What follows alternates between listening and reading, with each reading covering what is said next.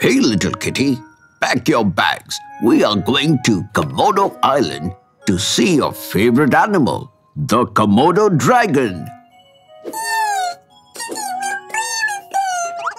Oh no. I understand your fascination with them, but going anywhere near the Komodo Dragon will be too risky. Let me explain that in today's episode by answering a nerve-biting question. What if a Komodo dragon bites you? Zoom in. If you think dragons exist only in folklore and fairy tales, then come to Indonesia's Komodo Island and witness the biggest and heaviest lizards on Earth, the Komodo dragons. These creatures can reach around the length of 10 feet long and can weigh more than 140 kilograms or 300 pounds. With their long tail, flat heads, rounded snouts, scaly skin, curved legs, and enormous muscular tails, Komodo dragons rule the region as apex predators who eat almost anything that comes their way, including deer, pigs, and even large water buffalo. While hunting, they tend to camouflage themselves with their surroundings and hide patiently in bushes or tall grasses.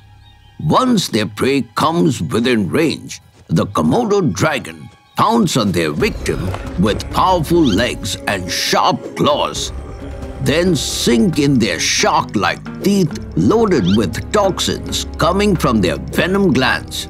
At times, the prey might pass out instantly due to dropped blood pressure, heavy bleeding, and induced shock. But even if the poor prey manages to escape their deadly jaws, unfortunately, they won't be able to survive for long, as the Komodo's saliva is assumed to contain large amounts of bacteria which poisons their victims, usually within 24 hours. After this, the dragons will patiently follow their bitten prey for miles, using their awesome sense of smell to eat the lifeless carcass. Terrifying, isn't it? But what's more terrifying is that humans are fascinated by these giant creatures and often visit their habitat for fun. In that case, a hungry dragon could think of us as a threat and attack us. So to avoid this nightmare, always try to stay around other people and walk on the park's official trekking paths. Because if you leave your group and path, the Komodo hiding behind the bushes are most likely to attack you. Even if you are on a path and group, do not make any sudden movements, as this might scare the dragon, triggering an attack. Plus, avoid going on a trek in case you are bleeding, as even the slightest smell of blood could attract the crawling dragons towards you, as they might think of you as their prey. But if you get lost and come across a hungry dragon charging toward you with a speed of 21 kilometers per hour, then immediately start running in the opposite direction, as we can easily outrun them. And if the dragon is too close and you are too tired, then the best option is to start running in a zigzag pattern, as the dragon can only run straight ahead.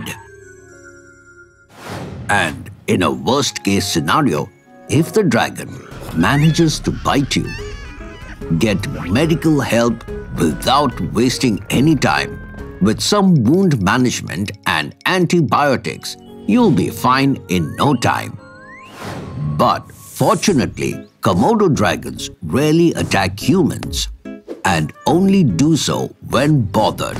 So, it's better to leave them alone and help their diminishing population grow. Trivia time! Did you know The scientific name for Komodo dragon is Varanus Komodo inesus.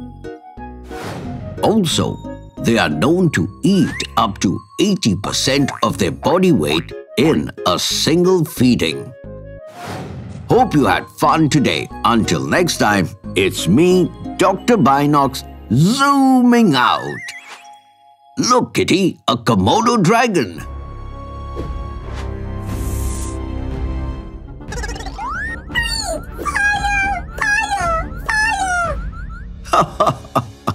Never mind.